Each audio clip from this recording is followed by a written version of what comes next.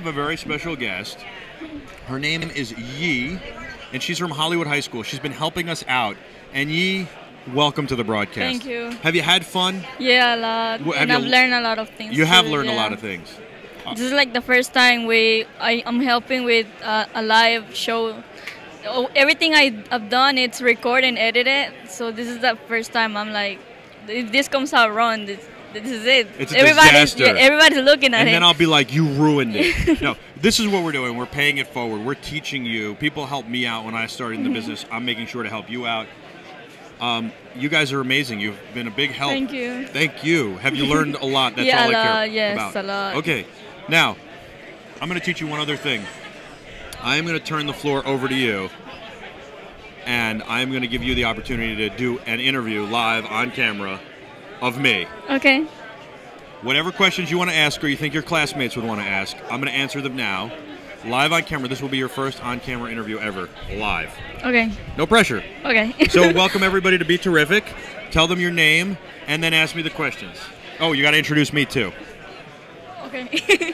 My name is Eugene John. I am a student at Hollywood High School. I'm part of the New Media Academy, and I'm here with Michael Artist and working for BeTerrific. Excellent. You're doing great. Thank you. One of the questions I want to know is how long did it take you to become this?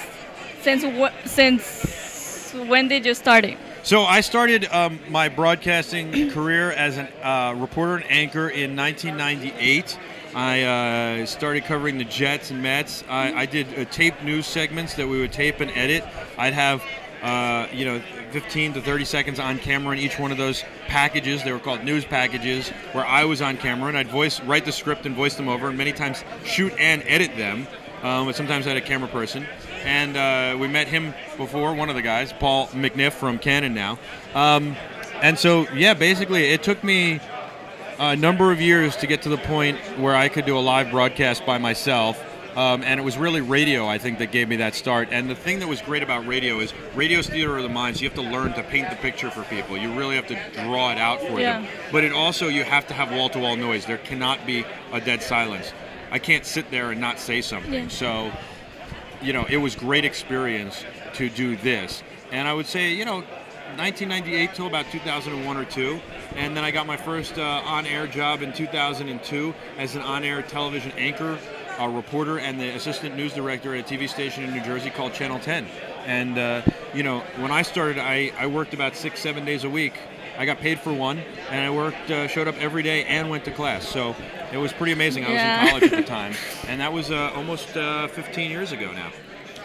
So you just said that you had you work with the camera and different... By the way, don't ever drink something like this on camera. It's very unprofessional.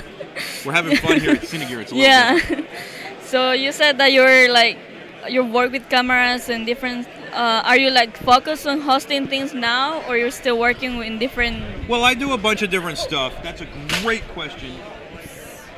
And we just lost an iPad Air due to wind. It's very windy here, and it crashed to the ground and probably smashed. Yeah. Be a good thing that I have Apple Care on that thing, because I'll just go to the Apple store and say, give me another one. How bad is that, Josh? Keep on rolling. I guess keep on going. I guess it's pretty bad. But we'll go to camera 2, I guess.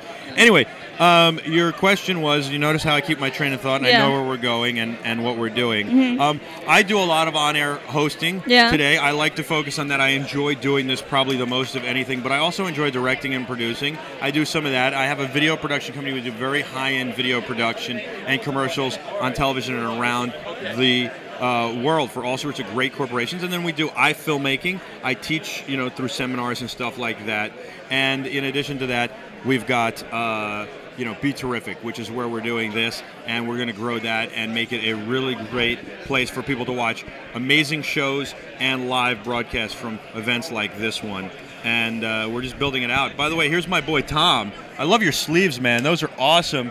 Tom is the man here at Cine and really at Paramount Studios. He has electrified this entire place, and we had a lot of fun last night. I got to drive a golf cart on the Paramount lot, feel like a real director, producer, / a guy from Entourage. Tom, welcome to the program. Thanks so much. How you doing?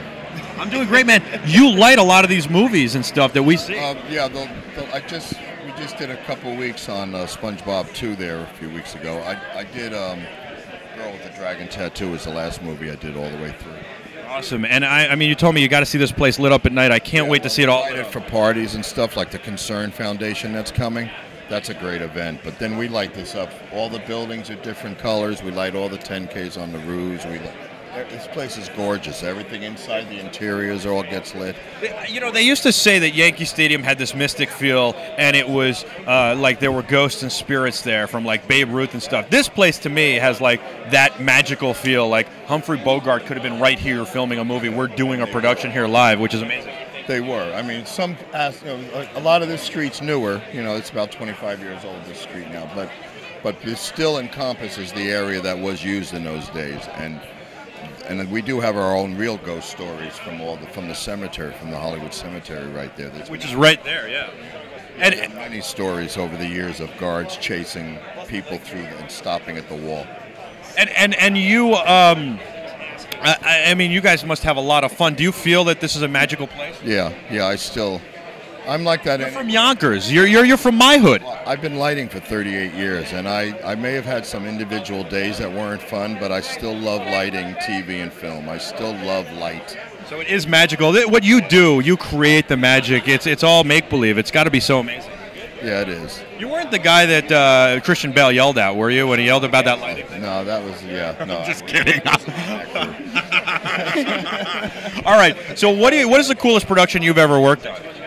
I don't know. I did the first 7 Star Treks there. I worked on part or 2 of all of them. I mean, I did the Star Trek, all the TV shows that were through here. I did all those. My first TV show I did was MASH back years ago. Awesome. Yeah. Awesome. I love that show. Radar? So at Fox, yeah. So that was fun. You were a kid back then. Yeah, I was a little younger. Yeah. Well, thank you so much for joining us. It's awesome, and thank you for helping us all get electrified. We're using the Felix lights, and you know, it's because of your electric and your electric that we've got all of this going.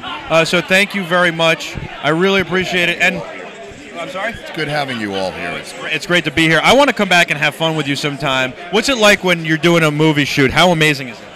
It's tedious. It's a job. That's the point that people forget. You know, you're sitting around all day doing a shot over and over, and it's fun at the end of the day, you know, but it's work. This is a job. It's fun to come check out the set and then go back. It's like this. She's learning. Yi is a high school student at Hollywood High School. She's been helping us out with her classmates, and she's learning that this very much is a job. It's hard work. It's stress. Compared to other jobs, I mean, I've done something different every day for 38 years. Right. You're not pushing pencils or paper at an office. Not in a cubicle. And you're not digging a ditch. Right. No, it's a wonderful job.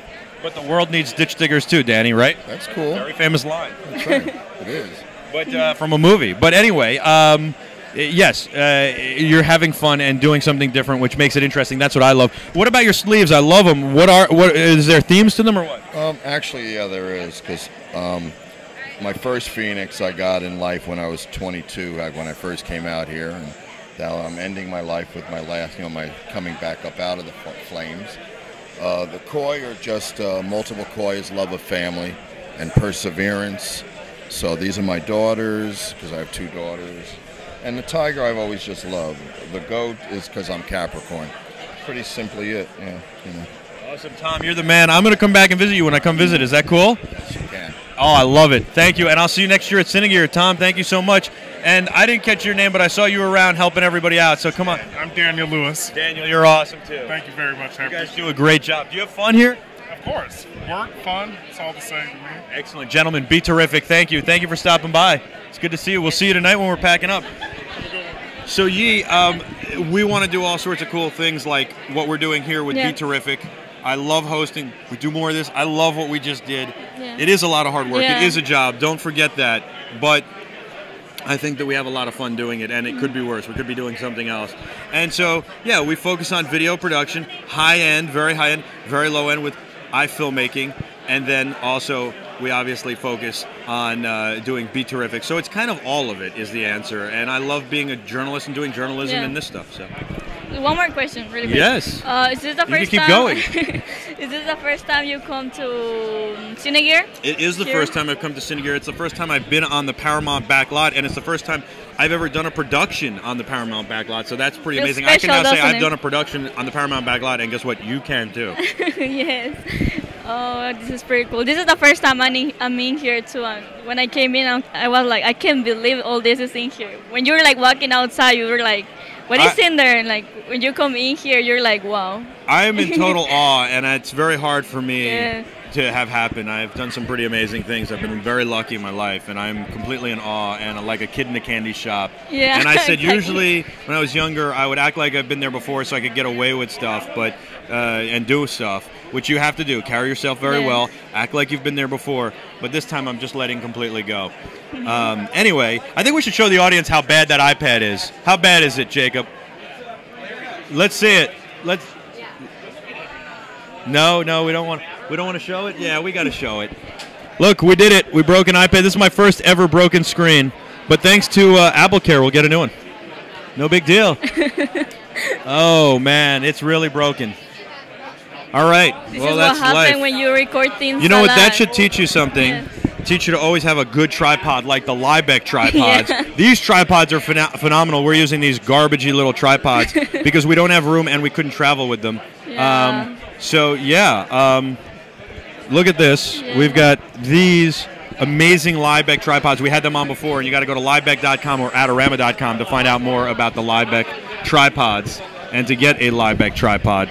And the Liebeck tripods are phenomenal. They make a lot of other great gear, Yeah. the jibs and the rigs and the sliders. And we've got a lot of great sponsors here, by the way. Yeah. Did you notice that? Yeah. Airback.